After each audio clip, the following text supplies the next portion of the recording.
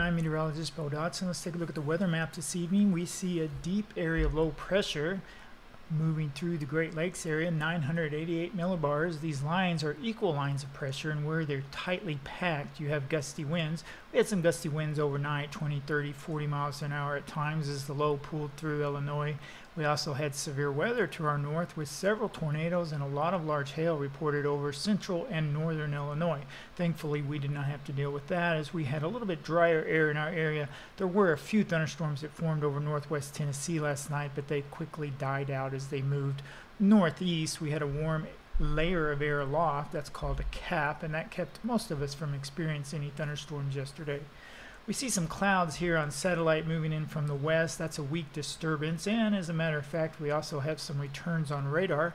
Take a look at the Paducah, Kentucky National Weather Service radar, and you see some green and blue there. That's very light rain, but we've got dry air at the surface, very low dew points, and what's happening is that rain is falling, but it's evaporating before it reaches the ground. We call that virga.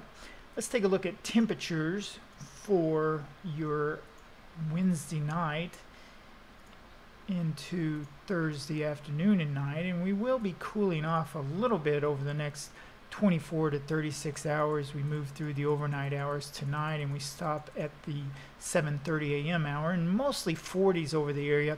Can't completely rule out some 30s over our northern counties, but generally 40s for overnight lows tonight. Cool, but not unseasonably cool for the middle of March. We move through tomorrow, and we do have above normal temperatures once again. Go here into the 3:30 p.m. hour, and you see a lot of 60s on the map, even 67, 68 over in parts of southeast Missouri.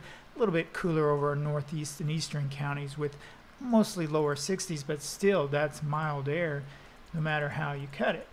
Take a look at Thursday night, and we will cool back down into the 40s, not too bad again. And then as we move through Friday, a little bit cooler on Friday. Let me back up there to 2 o'clock in the afternoon. You see mostly 50s over the area. We are stair-stepping down into this cooler air, a little bit cooler each day. And we will have a disturbance moving through the area on Friday night and Saturday that will have some clouds, maybe some light showers as well. Don't expect much out of it.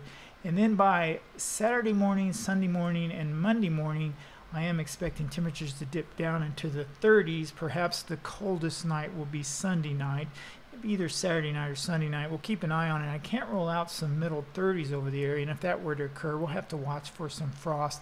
Right now, that doesn't look likely, but we will have to keep an eye on it, and I will do that for you. Have a nice evening.